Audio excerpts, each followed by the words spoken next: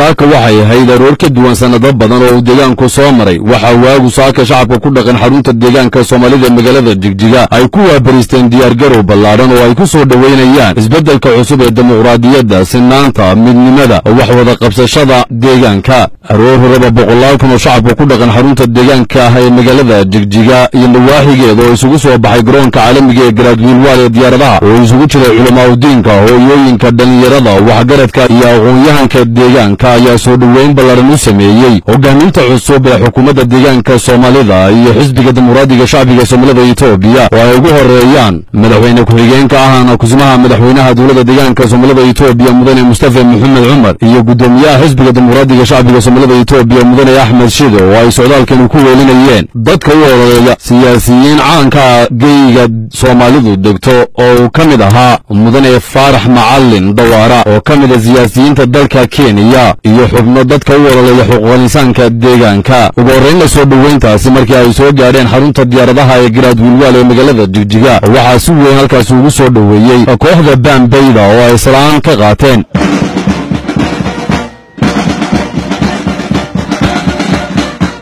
intaas kadib ayaa kooxda fanka iyo suugaantu ay halkaas iyaguna ku soo dhaweeyay iyadoo qaybaha kala duwan ee bulshada ka soo qayb gashay soo dhaweyntan ay halkaas ku salaamayeen isla mar ahaantaana nasasho kooban ay ku qaateen qolka marti sharafta ee garoonka caalamiga ah ee Garaadwiilwaal iyagoo halkaas kula hadlay warbaahinta deegaanka iyo tan dalkaba ugu horeyn gudoomiyaha xisbiga dimuqraadiga shacbiga Soomaalida Ethiopia mudane Ahmed Shido ayaa waxa uu halkaas kula hadlay warbaahinta isagoo sheegay in xisbiga dimuqraadiga shacbiga Soomaalida Ethiopia uu 20 maalmood la soo dhaafay ودولة بلران ugu jiray sidii guud ahaanba uu xisbigu u sameyn lahaa isbeddelada dhanka siyaasadda dimuqraadiyadda afurfurnaanta iyo geedisocodka guud ahaan ee siyaasadda xisbiga iyadoo laga duulayo dhibaatooyinka uu deegaanku soo maray iyo waliba dhacdadii ka dhacday 4 August qaybo kamid ah deegaanka Soomaalida oo dhaawacday sumcadda shacabka deegaanka Soomaalida marka warayso shacabka magaalada Jigjiga aad u salaamay sida fiican soo dhaweeyeen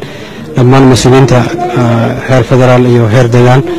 iyo dhammaan xubnaha hogaaminta xisbiga dimuqraadiga shacbiga Soomaalida madaxweynaha cusub Musdaf Mohamud ayaan ku nimid iyo hogaamin kale oo federaalka oo la socdaan kunaantii dhawaan dhibaato ballaaran baa ka dhacday deegaankeena oo barakac iyo dil iyo boob wax badan ay ka dhaceen kadib xisbiga dimuqraadiga shacbiga Soomaalida Ethiopia qiimeyn ballaaran baan galay Addis Ababa qiimeynta golaha dhexe kadib la qiimeynta hogaaminta iyo dhammaan shirweynaha guud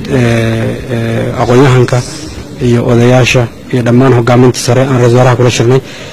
shirarkaas waxa ka soo baxay go'aano muhiim ah in dib u dhis deegaankeena ku sameeyno dhibaatooyinka kale aan ka gudubno midnimo Soomaaliyeed aan abuurno dhibaatooyinka qaladaadka deegaanka ka jiray iyo kuwa dhawaanahan ka dhacay sidii loo sixi lahaa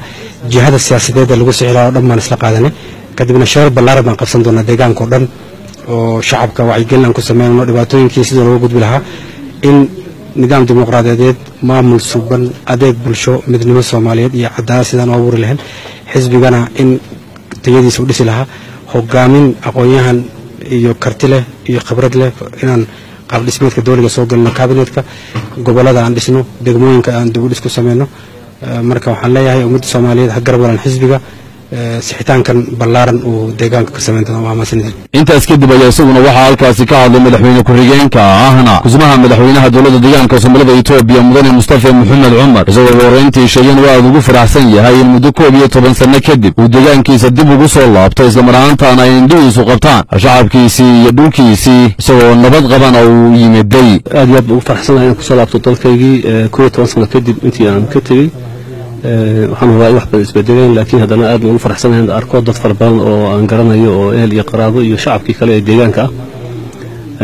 waxaan sida uu sheegay gudoomiyaha xisbigu waad la socotaa barnaamijyada isbedelada la rabo in laga sameeyo deegaanka kuwaas sidaan usii xoojin lahayn dadku nagala shaqeeyaan shacabku kaalintooda ka qaataan cid hadda maaragtay la guuleysatay cid laga guuleysatay toona ma jiraan waxaa meesha loo yimid inaan wixii naga xumaaday hagaajisano oo dantu mad ka shaqeyno cadaalad sinaan horumar dimuqraadiyad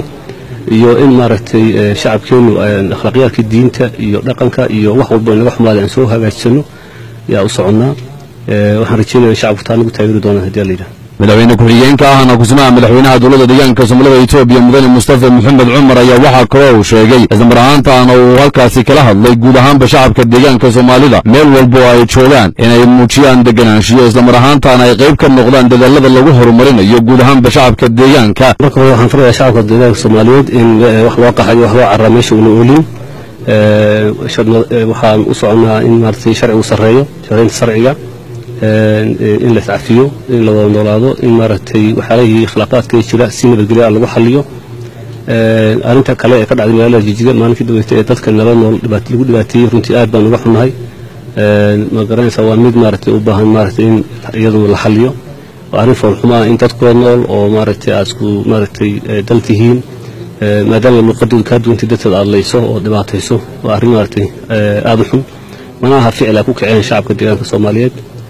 waxay ka mid tahay dhibaatooyinka soo jireenka ah ee shacabka laftigooda soo gaaray 27 sano u dambeysay iyo intii ka horeysay marka waxaan shacabka ugu baaqayaa istijiyaan noloshooda caadiga dib ugu soo laabtaan waxaan bala qaadanaynaa in muddo kooban gudahood hay'adaha dawladda dhamaantooda dhamaystiro si fiican loo wada shaqeeyo. intaas kadib ayaa waxaa isaguna halkaasi ka hadlay siyaasiga caanka ah ee reer Kenya Farah Maalim dawaare isagoo sheegay in deegaanka Soomaalidu uu yahay mid muhiim u ah guud ahaan dalkan Ethiopia isla marhaantaana uu sidoo kale door weyn ka ciyaarayo ahmiyadda isku xirka dhanka dhaqaalaha ganacsiga iyo midnimada wax wada qabsi ee wadamada Geeska Afrika sida Soomaaliya Kenya iyo Djibouti isla marhaantaana uu sheegay in maatinkiisan koobaad uu yahay mid aad ugu faraxsan yahay xil isbedel siyaasadeed dhanka dimuqraadiyadda ay ka bilaamayso deegaanka Soomaalida inuu yimaado hadda ugu horeysa Jigjiga nimaado waan ku faraxsanahay Jigjiga oo wax badan iska bedelay oo shacabkeedii maartay xurriyad iyo nolol maartay lagu baaqay insha Allah oo isleenahay isbedel weyn oo dhici doono isbedelkan uu saameyn doono gobolka iskilarka shanaad oo Soomaalida ku nooshay Somali state